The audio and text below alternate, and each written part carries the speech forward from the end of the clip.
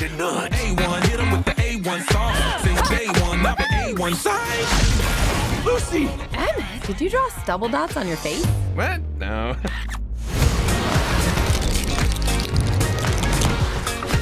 So the first film completely caught me by surprise. I wasn't expecting it, but it knocked me off my feet. I loved it. It was one of the best films of 2014, in my opinion. So let's see how part 2 turned out. My name is Brandon Keith Avery, and this is just my opinion. Hey, what's going on, everyone? I want to thank you so much for tuning in to my opinion/review for the Lego Movie 2, the second part. I really do appreciate it. Now, I'll just go ahead and say off the top, the title of this film is like the best thing in the world to me. I really do love it. It's one of the best things that I do love about the movie. It's just so on the nose. It's so self-aware. And that's kind of what makes this Lego Movie franchise stand out to me so much, is they really just don't care. They're really unapologetic about everything. Now, in my intro, I said that I have the Lego Movie right here.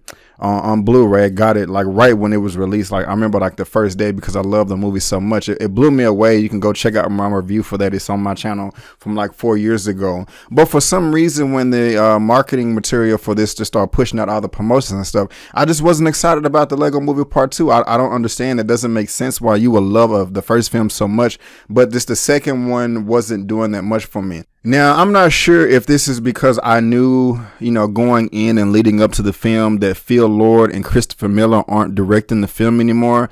They are still a part of the project. They are writing it, but we have somebody new by the name of Mike Mitchell. And when I looked at his filmography, he has been behind a few films that I know. Sky High, which came out in 2005. I really did enjoy that film. It was, it was cute for what it was back in the day.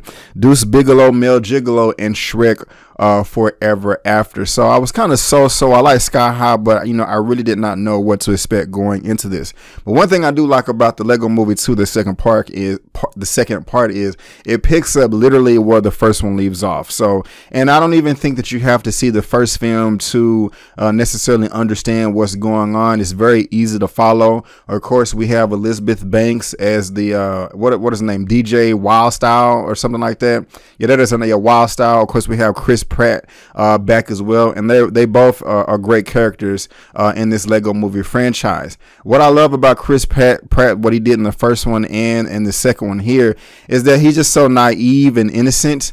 I don't know, that just does something for me. I'm able to attach myself to characters like that. He just wants love and everything to be awesome, and while it can be annoying and just kind of you like, hey dude, snap out of it, wake up, it's just something charming about his character that I really did love. As far as all the jokes are concerned in this film, it is funny. You're going to laugh. You're not going to laugh as much as you did in the first film, or I at least did not. What makes the Lego Movie great, like I said just before, is that it is self-aware. This film is Legos. Children play with Legos. I don't know of any adults that, well, many adults may, but not that many. I think more children play with Legos play with Legos than adults do. But at the same time, the Lego Movie had a ton of adult themed jokes in the first one, and they do in this second part as well. They're not as prominent as they are in the first film, and that's why this film is a little lacking as far as that's concerned compared to the first, but they are still there. So if you're watching this and you have children and you're kind of worried, like, oh my gosh, is this for me? Should I drop my kids off and go to the mall or do some shopping, pay bills, or can I sit with them through this? Will it make sense to me? Well, I understand. Put all those worries aside. This has a lot for you if you're an adult, and children too. So I think both parties, will have a good time. Now, I talked about Elizabeth Banks and Chris Pratt. One of the newer cast members that we have in this film is Tiffany Haddish. I didn't even know that she was part of the movie until I was seeing the movie.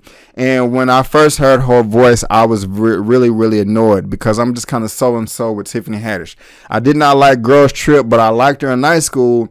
But her last film, Nobody's Fool, I thought it was just absolutely atrocious. So when I heard her voice in this film, I did get a little disappointed.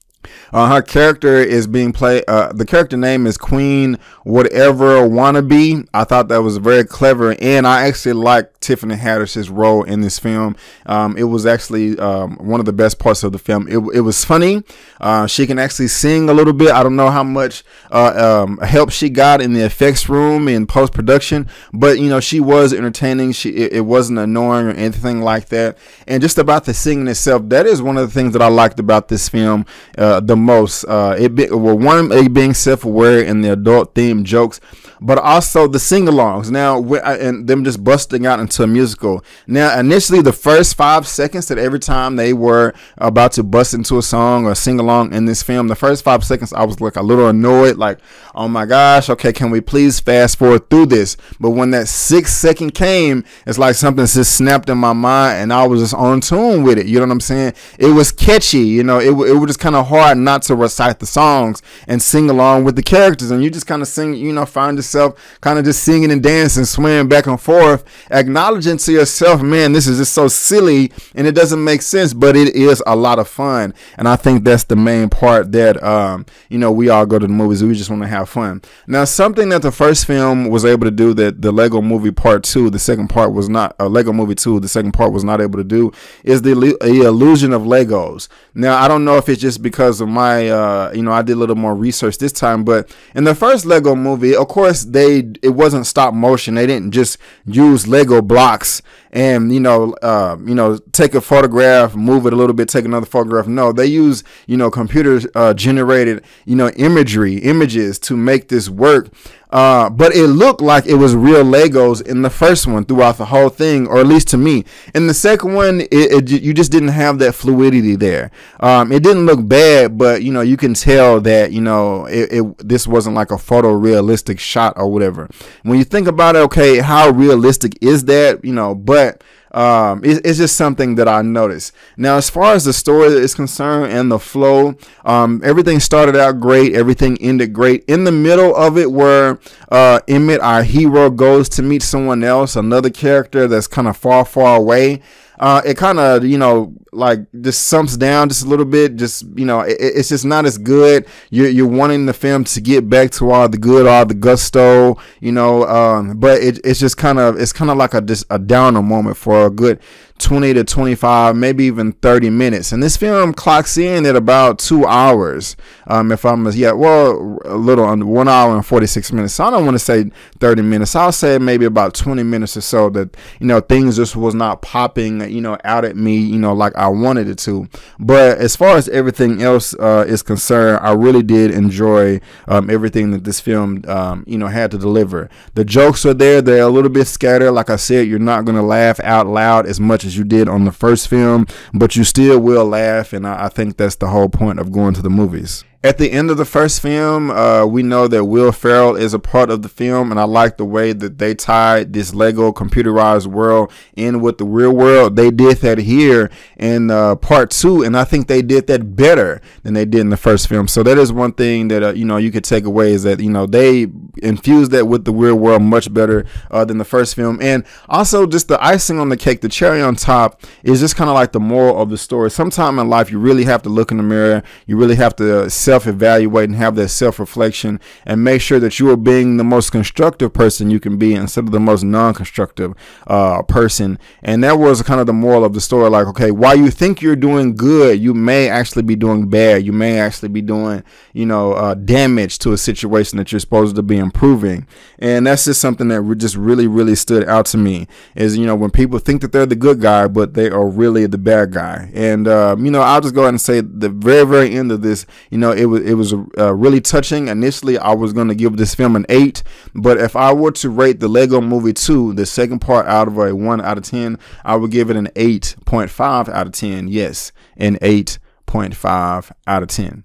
But guys, that is just my opinion. Have you seen the Lego Movie 2, the second part, or do you want to see it? Have I turned you on? Have I turned you off? Do you agree with me or do you disagree with me? Let me know down in the comment section below. Let's get this conversation going and keep it flowing. If you like this video, go ahead and give me that thumbs up, and if you don't, that's fine, but you can still subscribe to my channel. You can also look me up on social media, Facebook, Instagram, and Twitter. All that good stuff is right there at the bottom of your screen, and I made it very easy by providing links to all that good stuff down in the description description box below. But guys, I just want to thank you again for tuning in to my opinion/review for the Lego Movie 2, the second part. And before you go, don't forget that my name is Brandon Keith Avery, and that's just my opinion. Peace.